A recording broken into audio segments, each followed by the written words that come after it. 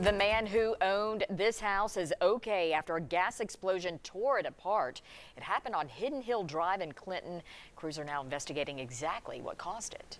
10 News reporter Shannon Smith joins us now once again with more on the scene there. Shannon?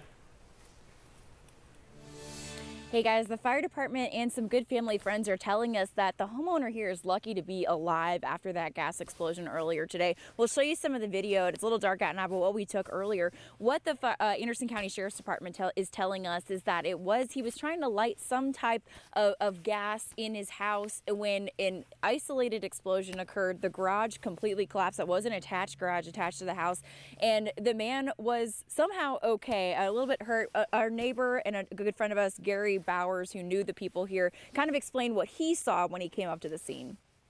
Here we are with an absolute disaster. Ernie's standing there with blood running down his face, and he's got a big gash on his head, and he's holding his little Chihuahua dog that's shaking.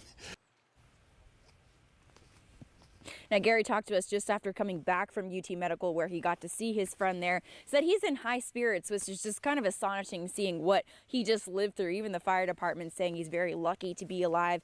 Gary telling us that they will be keeping him overnight just to make sure everything's okay. And he has lined up to live with his son afterwards, since there's obviously going to be a lot of damage here. They are still waiting for a structural engineer to be on scene before the fire department can get inside and see exactly what kind of damage is caused. And they are working with Powell Quince Utilities to see the cause of this. Again, an isolated incident. They're telling people around here not to worry about their gas lines, but they are continuing to investigate. I'm live at Anderson County. We'll send it back to you guys in the studio. All right, Shannon, thank you.